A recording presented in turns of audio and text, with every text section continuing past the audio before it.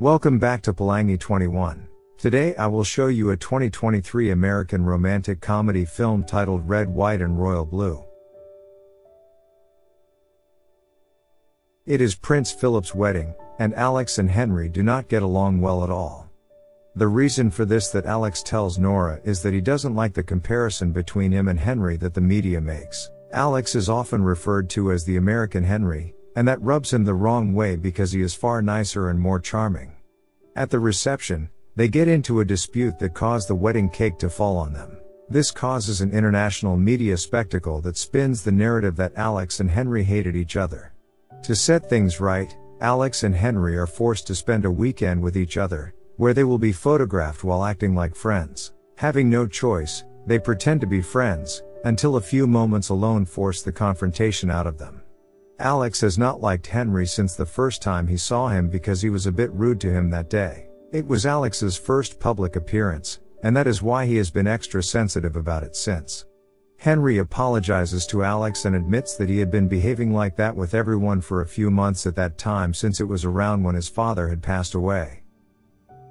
The two of them end up becoming friends. They start texting, sharing about their lives and get closer. These two meet again at the New Year's party, where they dance and have fun.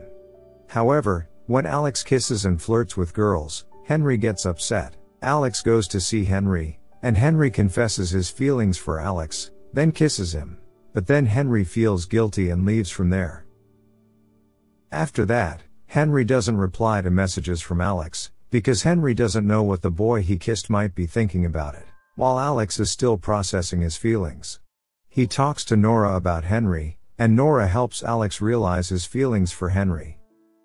They meet again at the next party. They both finally honest with their feelings and they kiss.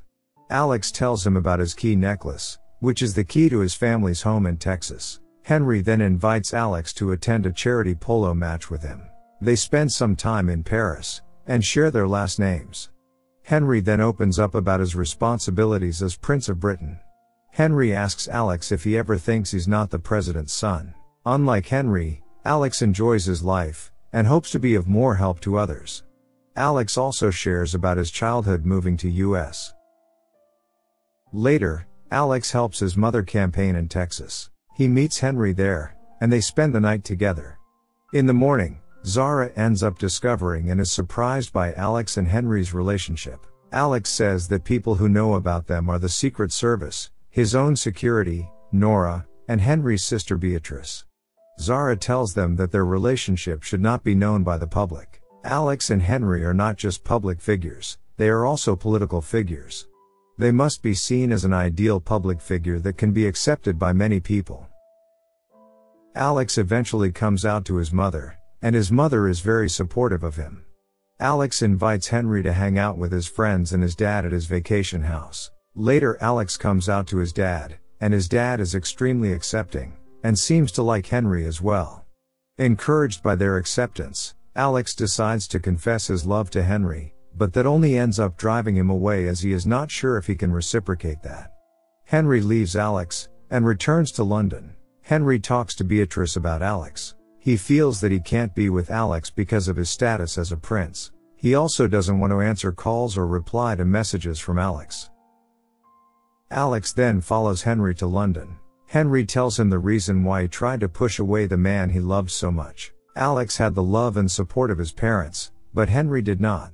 His father had passed away long ago, his mother was too involved with her charity work, and his grandfather always governed his life with an iron fist. Henry had probably liked and been with boys before, but his grandfather had made sure that those relationships did not last. This meant that even though Henry agreed that the monarchy was an antiquated institution, he was still bound by its archaic ideas. Alex wants the two of them to create their own rules for their relationship, but he promises to leave if Henry doesn't want that. Henry is already too much in love, and he wants to fight for their relationship, albeit with some time and patience. Later, Henry takes Alex to the museum where his father used to take him there. This is his favorite place, and one day he hopes that he takes someone he loves and dances among the statues. Alex makes Henry's wish come true, and the two mend their relationship. The next day before returning to US, Alex confesses his love, and gives him his key necklace. He says that he will be patient and wait until whenever Henry is ready. Before that happens, the emails they have exchanged over the past couple of months, detailing their relationship, were leaked to the press. The person to leak the emails was Miguel, a reporter who had been previously involved with Alex and was either being ruthless with his job or was hurt by Alex's rejection of him. They are not allowed to contact each other and are individually dealing with the fallout of the situation.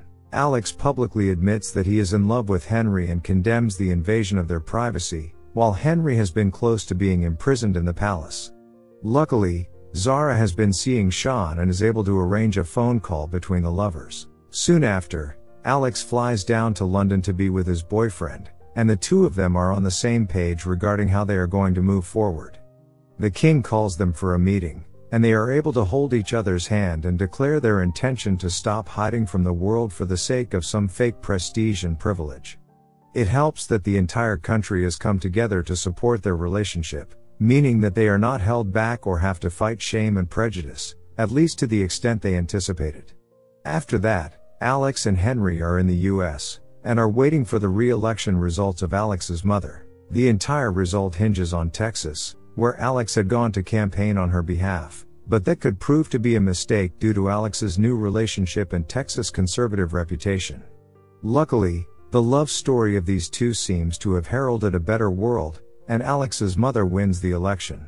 Later, Alex takes Henry to his family home in Texas, and shows him around.